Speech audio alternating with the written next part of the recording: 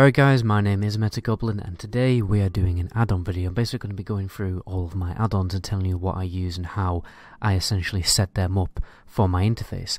As you know from my last video, my PC died last week, so I have a totally fresh install of Classic WoW. Luckily I did back up my add-ons, so I have all the add-ons that I need, but however the settings for all my add-ons did not save, so I've got to go through it all over again. So I thought while I'm going through it I may as well record it and just talk through the process. So what I'll do is I'll quickly display all the add-ons that I have installed, and then what I'm going to do is I'm going to basically reset up my interface. So let's count through it. First of all, we've got add-on control panel, which allows me to look at my add-ons in game and disable and enable them without logging out, which is obviously really useful. So we have Atlas Loot Classic, Bagnon, Bartender 4, Basic Combo Points, Character Stats Classic, Classic Aura Durations, Classic Cast Bars, Classic Spell Activations, Classic Threat Meter, Deadly Boss Modes, Elite Player Frame Enhanced, Focused, Item Rack, Leatrix Max, Leatrix Plus, Nug Energy, Omni CC, Poisoner, Posture Check, Questy, Real Mob Health, Recount, Spy, Storyline, Tell Me When, Titan Panel Classic, Vendor Price, Weapons and Weapon Swing Timer, and that's pretty much it. So I'm going to start setting up my interface and just basically talking through all these add-ons individually. So the first thing I'm going to work on is Titan Panel. Now you've probably seen from my videos I don't like having a top bar. I prefer to have a bottom bar because I just find it better. I feel like the top bar is a little bit too clunky, so normally I hide that bar, and what I'm going to do is I'm going to get a bar on the bottom. So if you go to bottom bars and then show bar, and then you can see it there. But obviously at the moment this is kind of blocked up by Bartender, so what I'm going to have to do is first of all hide the artwork and probably just move the bars up, and then we can start working on Titan Panel. Just move all the bars up, move it all out the way so it's not irritating me. So, and now we can start working on Titan Panel. So Titan Panel has like a number of essential information that you can display. As you can see, I basically set up the bottom bar, and what you have to do from here is right click basically what built-in plugins you want displayed. For some reason you have to disable and enable them to appear, so like that, when you swap the bar over, but whatever. So what I like to do, I like to have ammo and a few essential information. I'm going to quickly decide what I want. So first of all, I think I'm going to have gold shown. So as you can see, like, you have to disable it and re-enable it for it to appear. I normally have gold there, and then I can have something like, I think I normally have the repair. The repair one is really useful. I'm very regularly checking that one. I don't really need XP anymore, but you can have your performance and anything else you want. Oh, I also use the ammo one quite a lot as well, actually. So, and I think you can click and drag them around, so when you want to change the movement of it. So this is Titan Panel. So I use this quite a lot, particularly for just displaying my durability and keeping track of that mostly, and keeping track of the gold that I'm earning per hour if I'm gold farming, and obviously keeping track of when I need to buy more arrows. And then I can check my FPS here, which is particularly important for streaming and stuff like that, if I'm dropping frames. And then you can also have your clock and location and loot type and all that kind of thing. Oh, and another really useful one actually is regen. So you can, I think it's more useful for healers in honesty, but like you can track your health regeneration, I think your mana regeneration, so that's quite useful. But anyway, let's move on. So the interface really still is looking like a mess. The next best thing to do is to get Bartender set up. So we'll right click Bartender. For some reason bar 2 is automatically like disabled for some reason. So what I like to do first of all is get my bar 1, and the padding on that, see how these spell icons are a bit too far apart? I don't particularly like that. I can have them a bit closer together to save space on the screen. I think about 0 padding is pretty ideal. And what scale do I want them? Do I want them a little bit bigger? I say about that size is good, 1.1. And there's nothing else I can really change here. So what I do from here, that's bar 1, that's Fantabidosi, that's Bob's your uncle. What I've just got to do now is copy the exact same settings for bar 2, so I'm going to get 0 padding and 1.1 on the settings. And these two bars, just there, basically, all of my DPS abilities, and luckily all my keybinds are still there, so I don't need to do them all over again. So that's my DPS abilities are all in the middle of the screen, so I can very easily keep track of them all. From here, we have, as if the bar is still enabled, I'm feeling it might be... Okay, yeah, it's still there actually. So my bar 3, if I've got to change the amount of rows this has so I can move it. Bar 3 is always my consumable bar, so unfortunately I don't have any of the consumables in my inventory at the moment, but this is literally just all my consumables that I can just quickly click, you know, when we're buffing up before a raid fight or whatever. So basically I'm going to have my consumable bar, and that's pretty much... And then I'm going to have like an extra miscellaneous bar as well, so I'm going to quickly set these up now. I might speed up certain parts of the video because, you know, I don't want to, you know, the video to drag on a bit too much, so...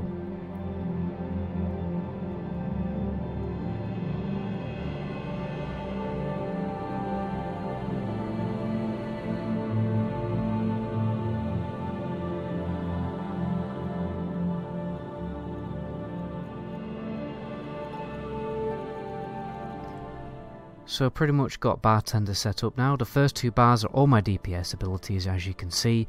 To the right here we have basically a consumable bar. The bar below is my miscellaneous bar, so it's poison making, the hearthstone, on my professions and stuff like that, or any extra things that I need to put on there. There will be space there for, you know, for things that I might need in the future. And from here we also have 2 bars. You may see that these are kind of like in the way, kind of cluttery. These 2 big bars are going to be totally hidden because these are exclusively for macros, so things that I don't need to look at because, you know, I've already got the ability on my action bar, but I've got a separate macro for it, perhaps, you know, for a different function. Then they're all going to be on the action bar here. So, and I'll obviously keybind them and just kind of memorize them.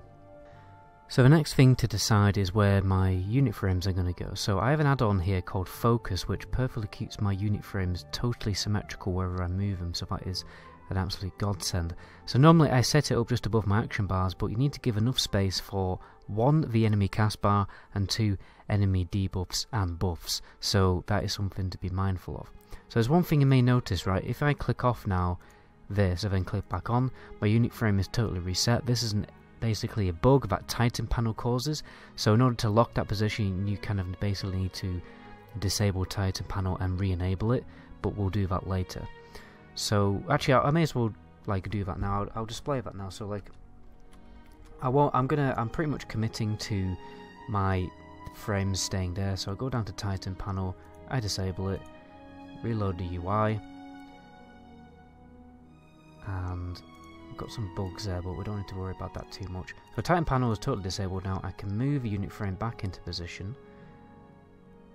and I think I decided for it to be roughly around there.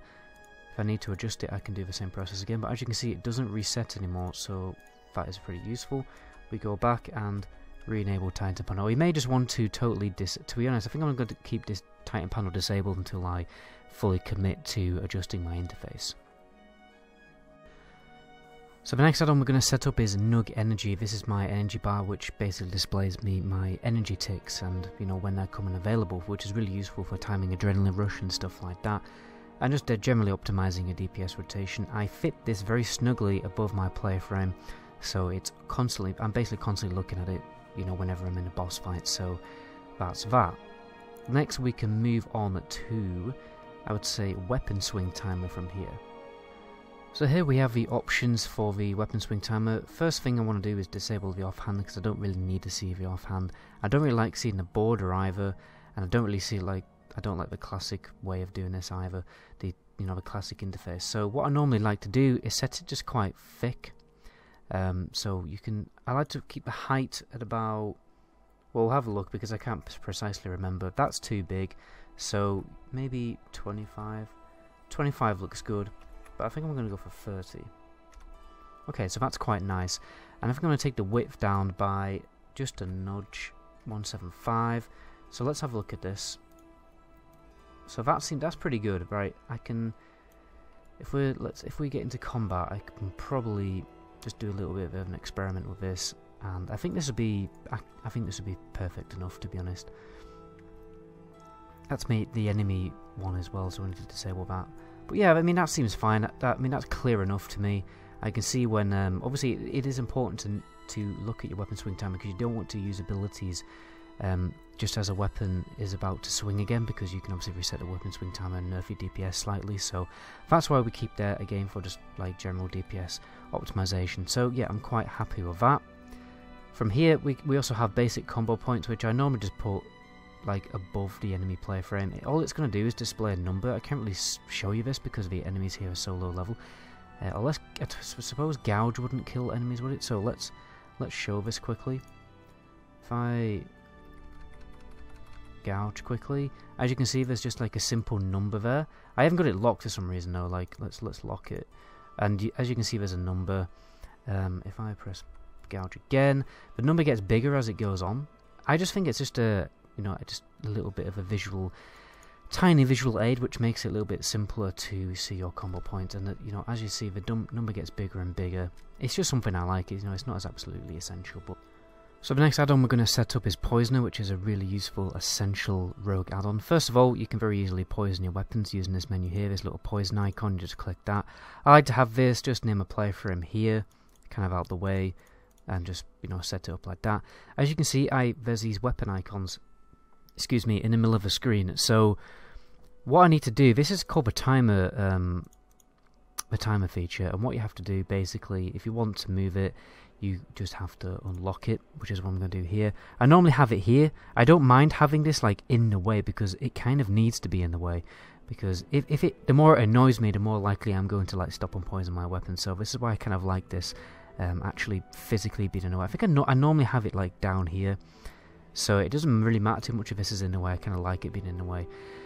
But there you go, and I'm going to lock that. No, I'm going to lock that, save. And now my interface is starting to look a little less cluttery, as you can see. And I've got a lot of essential information as bottom left hand of the screen, which is really useful. And let's move on to the next add-on. So there's a few extra things that we need to set up. First of all, we're going to set up a chat box, which is obviously an add-on, but first thing to do with that really is just to move it kind of out of the way. And what I like to do is I have my threat meter kind of like above the chat box. This is obviously a really important thing to kind of pay attention to. So you want it kind of not too much in a way, but you want it significant enough. Like I only display the few top people because that's all I really need to know, and I just have it there above the chat box, and I keep an eye on it in case I pull threat, and that's pretty much it. From here we also have recount, which is something I need to talk about. If I can I get it up here? I don't think I can, so I'm going to have to type it. Typing is really hard at the moment, guys, so bear with me, because I've got splint on my hand. If I type recount show, there we go, recount is here. And then what I normally have recount just above this kind of area of the screen, like most people.